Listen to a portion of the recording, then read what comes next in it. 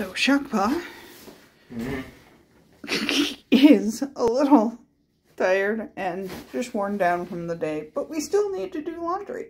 It was, we walked for 7 hours in the heat, and then in exceptionally rainy, humid conditions, inside and outside, in a beautiful, what was it again, an atrium? Conservatory and botanical gardens.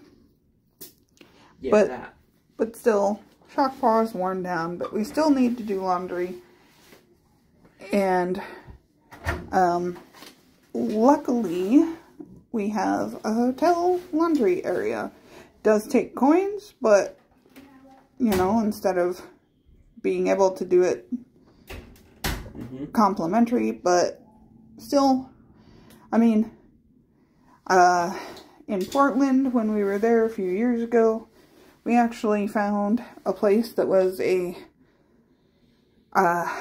renovated garage or something, wasn't it? That had been turned into a laundry slash garage, and it was turned into a coin-op laundry with a video game parlor extension and bar. It was quite fun. Yeah, so we're not doing that this time around, but also, if you guys want or need soap or something, you may want to bring your own if you can't take one of these. We should have brought some or got some at the Target while we were there, but we didn't. And we're both tired and don't give a forgive me, we don't give a shit at this point. Yeah. Now, the only real reason why we're worried about that is Shockpaw's allergic to a lot of things. Now, I haven't tried Tide or something, Clorox, whatever, in a very long time. I use all. Free and clear. Free and clear, because it's no perfumes, no nothing.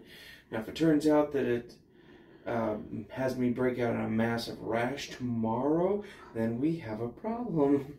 So, we're just going to go ahead and do the thing and pray I don't have a problem. Fair enough. Yeah.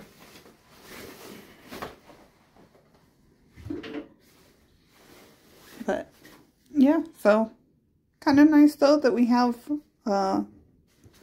facilities right here.